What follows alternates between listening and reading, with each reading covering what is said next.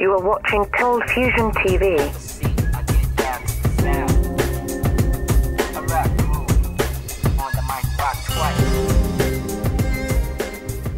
Hi, welcome to another ColdFusion video.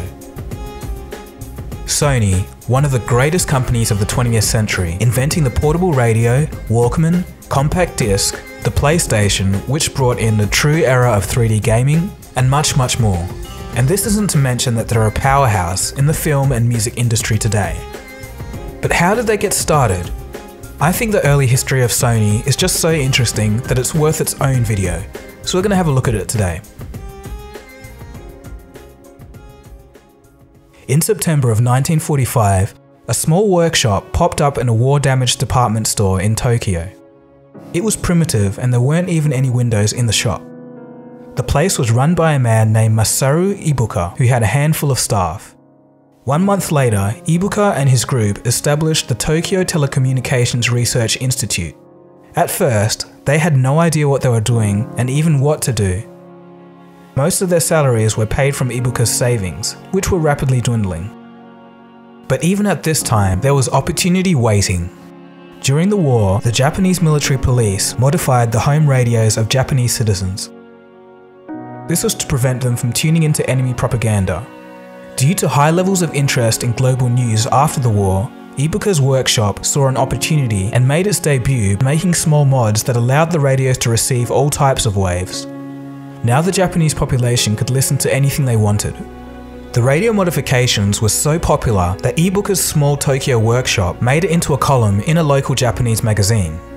This magazine article would pique the interest of a man named Akio Morita. As fate would have it, just a couple of years earlier, Morita had actually met Ibuka while commissioned as a sub-lieutenant in the Imperial Japanese Navy. The pair would get back in contact with each other and would work together at the Tokyo workshop, which would eventually become Sony. In payment for repairing radios, the workshop would often receive rice as well as the regular fee. Before long, they had too much. What were they going to do with all of this rice sitting around? What they decided to do was manufacture an electric rice cooker, of course. The rice cooker was technically Sony's first product. It was a primitive device made by connecting aluminum electrodes to the bottom of a wooden tub. The result was less than satisfactory. It always produced overcooked or undercooked rice. Sony's very first product was deemed a failure. On May 7, 1946, the small Tokyo workshop officially launched as Totsuku Company. With $530 in capital, no machinery, and little scientific equipment, the engineers would often depend on their creativity and innovation to make up for the lack of their equipment. The very first project as an official company was an electrically heated cushion. All it did was draw complaints of burning blankets and mattresses. It was another failure. These guys needed a hit product or this company would soon go under. The Totsuku workshop decided that it was time to get serious. The next project would be a magnetic recorder. They immediately encountered difficulties as it was a rarity even in the US. The only information that they had was that it involved a plastic tape coated with a magnetic material. Amazingly, after borrowing a frying pan from the kitchen, roasting some powdered chemicals, and using their creativity, this small team managed to create a ferric oxide powder that was fine enough to create discernible audio when used on magnetic tape. In early 1950, two prototype recorders called the G-type and A-type were released. The G-type was made for industrial use and had a recording time of 1 hour, and the A-type was designed for home use and had a recording time of 30 minutes. The tape recorders were a hit in Japan, influencing society from home use all the way to being effective teaching aids in schools. Ibuka saw that the same could not be said for US tape recorders, as they were only being used by news reporters and to transcribe speeches. The pair looked to broaden their horizons. Masaru Ibuka made the decision to take a scouting tour of the biggest market of them all, the USA. For context, America was the economic powerhouse of the world from 1946 up until the early 60s. The restrained consumer demand from the war was released like a floodgate.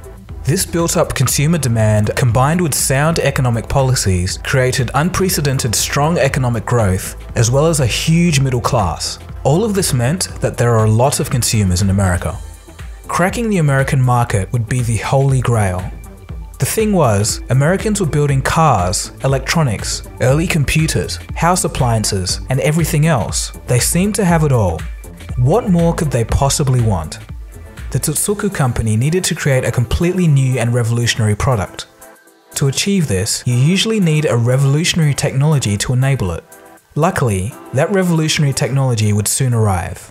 The transistor, a new name, a new device that can do many of the jobs done by the vacuum tube, and many the tube can't do. For context, the transistor was invented in 1948 by Bell Laboratories. Western Electric, the parent company of Bell Laboratories, held the patent rights for manufacturing the transistor and had just made them available to anyone who would pay royalties. This was a huge deal.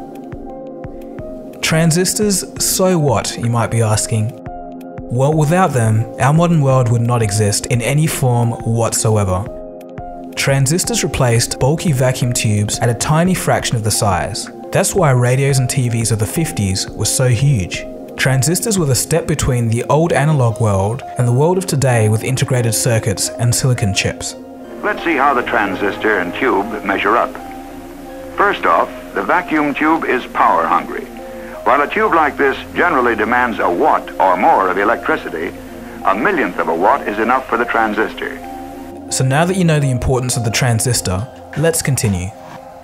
One day, a friend in the US came to see Ibuka and informed him that Western Electric was going to release their transistor patent to interested companies. "Are you interested?" the friend asked him. Western Electric's transistor was in need of much improvement. It had a very low power output, making it only good for things like hearing aids. But Ibuka knew that his workshop team loved new challenges. On the other hand, it would cost the company $25,000, money which they just didn't have and would have to borrow. Ibuka took the gamble. He said yes. Totsuku had already developed the tape and tape recorder all by itself with no technical support or advice from any company. Western Electric was impressed by this and decided that their transistor patent would be put to good use with a Japanese company. So what was this revolutionary product going to be? It had to be for everyone. It would be the portable and personal transistor radio. The odds were stacked against them, and most people thought that it was impossible for such a small company like Totsuku to make a transistor radio, a device which even the American companies could not produce. A transistor development task force was formed. Immediately, the most capable staff, including physicists, chemical experts, as well as mechanical and electrical engineers, were brought together. They bet the entire company's future on the fact that a yet unproven transistor technology would change the world. After a year of tinkering, the team discovered that they could boost the transistor's low power output by injecting microscopic amounts of phosphorus, allowing more free electrons to flow. After this major breakthrough, it wasn't long before the first transistor radio was a reality. It was called the TR-55. Around the same time as the Japanese prototype, the Americans would beat them to the punch with the Regency TR-1. Released in 1954, it was the first truly portable radio and the first ever transistor radio. The only problem was that the Americans were using the old, weaker transistor technology. This meant that the radio had an extremely low volume and it sold poorly as a consequence. 1 year later, in 1955, the two Totsuku co-founders would travel to America to show off their latest transistor radio, the TR-55. Interest for the new technology was immediately strong. There was still one problem though. Americans had trouble saying Totsuku, so the name was changed to Sony, which was a blend of two words. One was the Latin word sonus, meaning sound, and the other was Sony, a common slang term used in 1950s America to address a boy. After the name change, Sony were almost ready to take the world by storm.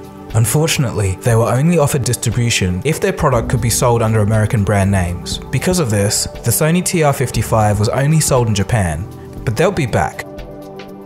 For the American market, they went all out with the Sony TR-63. Released in 1957, it was technically far more advanced than anything that had come before it. With this being the world's smallest radio, it had to have a sales pitch to match, and here it was. A radio that could fit in your pocket. There was only one problem though, it didn't fit in the average size pocket. The solution was a little bit sneaky. Sony made people from their sales team wear bigger pockets that were customly made to fit the radios, but at least they could fit now. From then on, orders for the new device came flooding in. The Americans loved the Sony TR-63, and it was wildly popular with teenagers. Some music historians state that the 1957 Sony TR-63 was instrumental in the rise of rock and roll music because it allowed kids to independently listen to their music, finally freed from the tyranny of their parents. Sony was truly in business. With the success of their radio, Sony had officially launched a new era of technology: consumer microelectronics. With radio sales taking off, the company was able to expand globally by 1960. Even though going from a small fledgling workshop to a global company in such a short amount of time was incredible, nobody could have known that this was just the very beginning.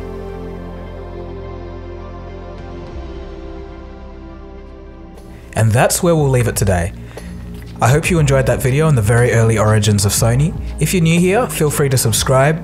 And if you want to see my video on the origins of the original PlayStation, I'll leave a link below. Anyway, this has been Dagogo, you've been watching ColdFusion. Thanks for watching, and I'll see you guys again for the next video. Cheers, have a good one. ColdFusion. It's new thinking.